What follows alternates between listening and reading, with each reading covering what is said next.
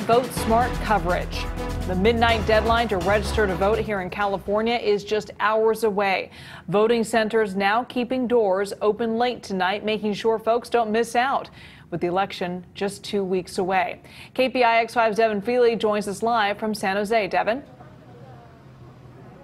Yeah, the normal Monday through Friday hours are 8 in the morning till 5 o'clock at night, but they have extended those hours, as you mentioned, until 7 o'clock. They want to give people every opportunity to come in and register, and if they choose, to vote.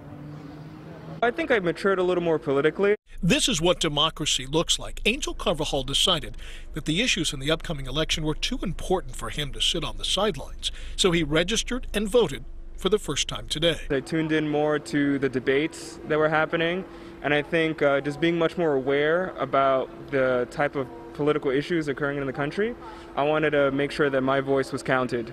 Across the state, people are voting early in record numbers.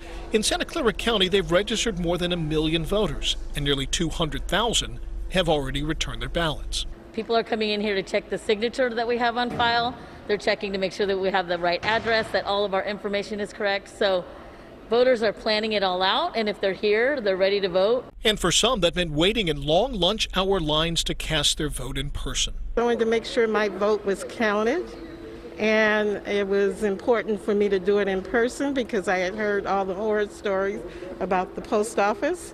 So I wanted to physically drop it off myself. Mail-in ballots postmarked by Election Day, November 3rd, will be counted.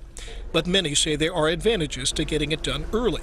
William Smith took a few hours this weekend to discuss the ballot measures with his 18-year-old son, who's voting in his first election. We wanted to impress upon him the fact that it was important to really kind of go through each of the initiatives in detail and kind of think them through, think through the decisions.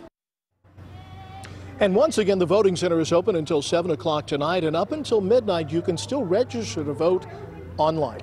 In San Jose, Devin Fehely, KPIX 5.